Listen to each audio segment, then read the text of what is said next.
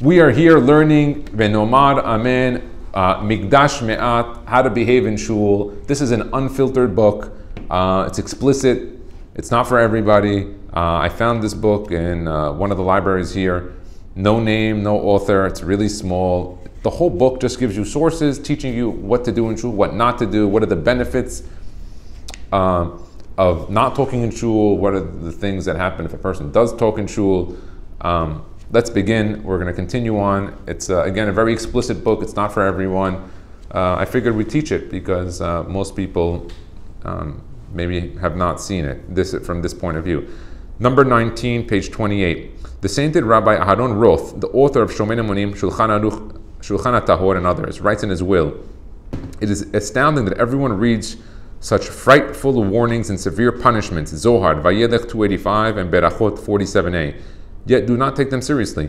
Is there any greater folly than this? These punishments are hardly mentioned even in reference to the greatest sins, yet rather than experiencing the slight inconvenience of controlling one's mouth, they put themselves and their souls into great danger. Because when one converses during Chazarat Hashas, when the Shemoneh Esrei or Amidah is repeated, during the Torah reading, or the recitation of Berachot, it is virtually impossible to avoid answering Amen Yatom, or Amen with a Chataf instead of a Kamatz. One without the final Nun, or the like, since he does not know for which Beracha he is responding. If one claims that he can concentrate, he is exhibiting pure arrogance. Because of him, all our sins are forgiven." Answering, this is number 20, answering Amen Yehei Rabba is one of the things that causes all our sins to be forgiven. And it's Haredim, Mitzvot Teshuvah, chapter 7, the end of the book. If a person had an iota of idol worship in him, he is forgiven if he enters Amen Yehei Rabba with all of his strength. That's the Holy Zohar, Vayikra, and Raya Mehemna, page 20. Number 22. The common people who are ignorant and do not know how to read, learn, or preach, but enter the synagogue or Beit Midrash and respond Amen, are rewarded. So if someone simple comes to Shul and does nothing other than sitting down, being silent, and answering Amen, he gets a lot of reward from Agadot, Bereshit 79. The obligation for everyone to recite Berachot out loud in order for others to hear and answer Amen. This is something that I wish would be done more. So a lot of times people say Berachot, but we say them quietly. Say Berachot, you mumble it, you say it to yourself, you're at home, but really the Berachot should be said out loud. Number 23, the Vaveh HaAmudim states in the end of paragraph 10, therefore every Jewish person who hears a bracha from another Jew is required to respond and answer Amen. This is even if he hears the bracha from a woman or a child. If he hears and does not respond, he deserves death, because Amen is the acronym for Ani Moser Nafshi, I give up my life. For every Jew is required to give up his life for responding to Amen. I don't know if this is halakha da ma'aseh, a person giving up his life for answering Amen, but that's what he's saying here. Every Jew is required to recite brachot in a voice that the members of his house or others around them can hear and respond Amen. The word Amen bears witness to the fact that the bracha is true. So when we're saying Amen, we're saying like Amen emet, it's true. So really, if a person is not answering Amen, what he's doing is he's saying it's not true. That's where the harshness comes in. Chapter 3. The world and the world to come for those who do not converse during Chazarat Hashas Kaddish and answer Amen Yehei Rabba properly. So up until now, he gave us a couple of the things that happen if a person doesn't answer or ignores. Now he's going to start to give us some of the goods, some of the rewards and the benefits to answering Amen Yehei Rabba. Okay, he may enter any chamber in Gan Eden. Person who enters Amen Yehei Rabba, when he goes to Olam HaEmet after 120 years, he gets the easy pass. He gets to go to any room that he wants in Gan Eden. And all he has to say is just say, listen, when I was down there, I said, Amen, Yehei Shemeh, here's my pass, let me through. And he shows them the badge. They say, you're right, Mehila, you did it. And they give him the pass. Number 1, Hazal say, Shabbat 119, one who answers Amen with all of his strength has the gates to Gan Eden opened for him. It says, Kol ha'omer amen be'kol kocho putchim lo sha'arei Gan Eden. No? The Maharshal comments, the Garden of Eden has many gates. So it seems Gan Eden is not just a one-path gate. One inside the other, as it says, that every Sadiq, righteous person, is burned from his friend's canopy. And in Shabbat 152, it says that every Sadiq has a dwelling place granted to him according to the honor he deserves. Shomer Emunim, the beginning of part 2, where it explains why one who enters Amen is entitled to go farther into paradise than the greatest Tzaddikim. Someone who says Amen has the highest level in Gan Eden. Number 2, the Arizal, in the intro to Emek Halacha, intro 3, chapter 2, told his disciples that during his sleep, the angel MeAt would come. Who was MeAt?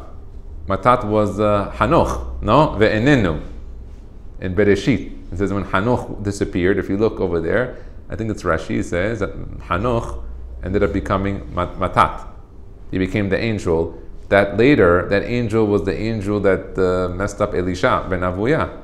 When he went up, he saw the angel. He said, "Oh, that was God. I thought God was there. It was the second deity. It was a whole thing." That was, wow, that's MeAt. And he said in his sleep, MeAt, this angel would come to the Arizal, would come to him and lead his soul to any yeshiva or palace in heaven they would desire, and he would enter and learn there.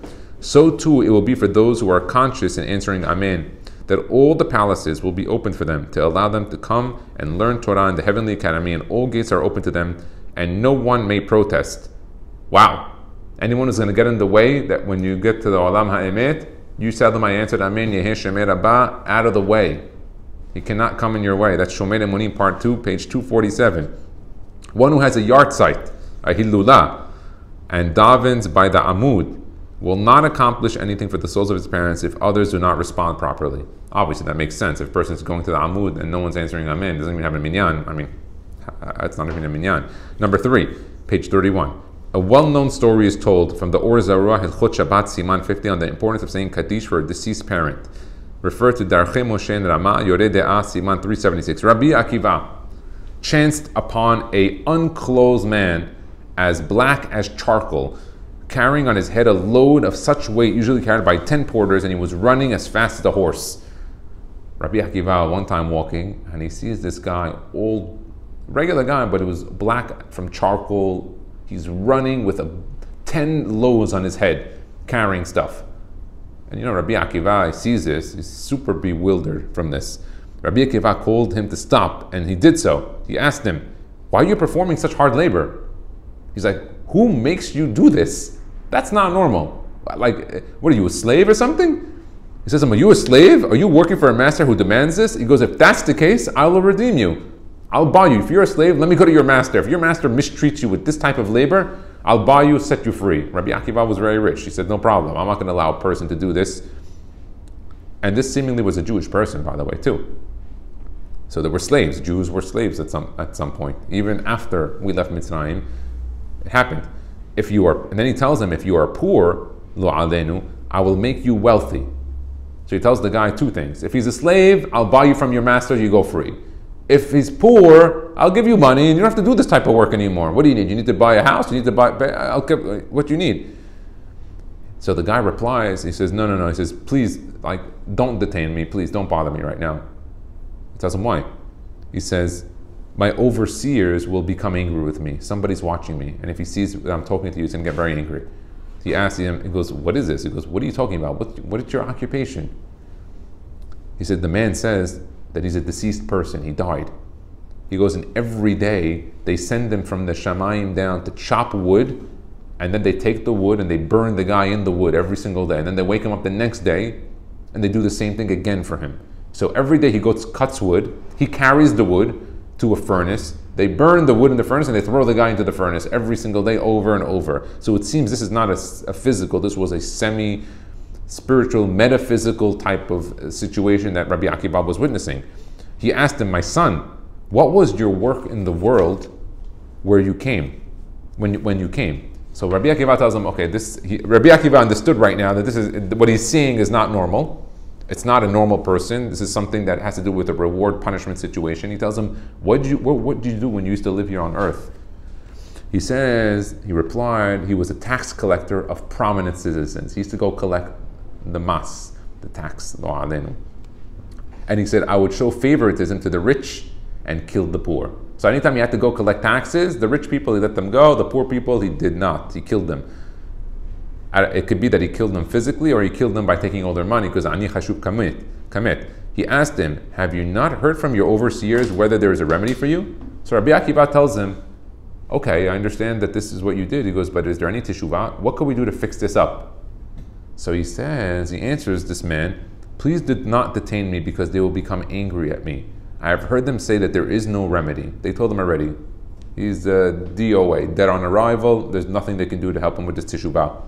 However, I heard from them one thing. He said he overheard them talking, the occupiers.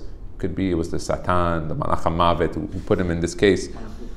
Yeah, Malachei Chabala. They told him if this poor man had a son, and that son would stand up in the congregation and say, Baruchu et Hashem HaMevorach, and then they would answer, Baruch Hashem HaMevorach Le'olam Va'ed, and they would respond after him. He says, if he did that, or if he would say Yid Kadal, and they would reply, Amen, Yeheh Shemeh Rabba Mevarach, because they would immediately release him from his punishment.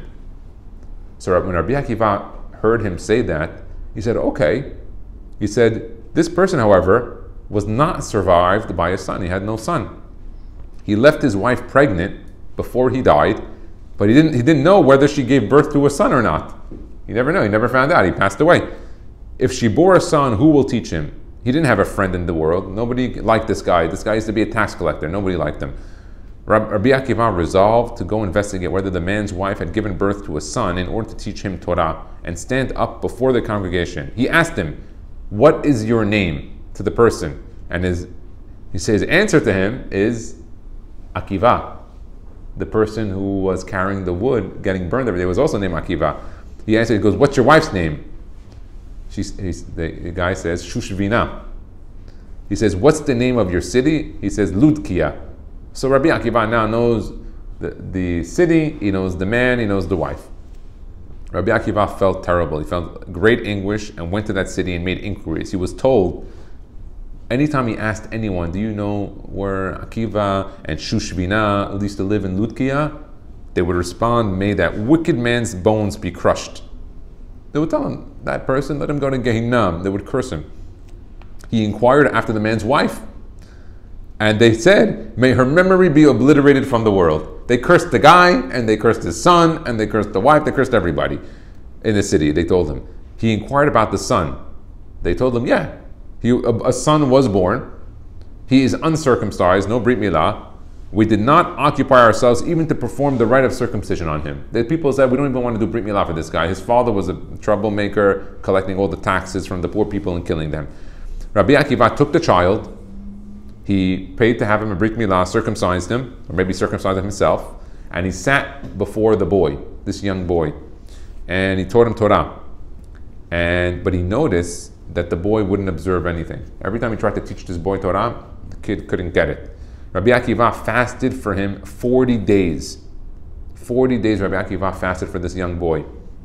And finally a heavenly voice came forth and said, Rabbi Akiva, go and teach him. After 40 days of praying and fasting, they told him, you can go teach him now. He went and taught him Torah.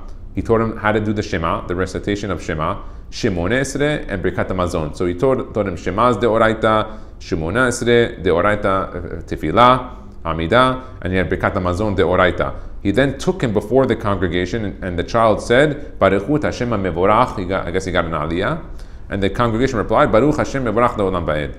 And then he said, Yikadal B'Kadash Shemei Rabba, he said Kaddish for the guy's father, for the boy's father. At that moment, the dead man was released from his torments and came to Rabbi Akiva in a dream. He said to him, may it be God's will that you achieve contentment in paradise, for you saved me from the torments of Gehinnom. Rabbi Akiva said, O Lord, your name is forever. O Lord, your remembrance is for all generations. Similarly, my rabbi, Harav Elazar from Vormishta, from Vormisa.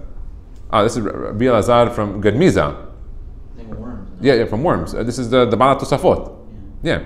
Rabbi Elazar from Gedmiza, he said in the Tana Deve Eliyahu Rabbah, it says that a katan, a minor who says Yitgadal, saves his father from suffering. And this is it. So that's all we're going to say for today. It's an unbelievable story how saying Baruch Hashem Mevorach. It's interesting. Remember we started today with Hashem Imachem and Baruch Hashem Mevorach, Amonai Imachem, and then we went into the learning here and we saw it again. Baruch Adonai Le'olam. Amen ve'amen.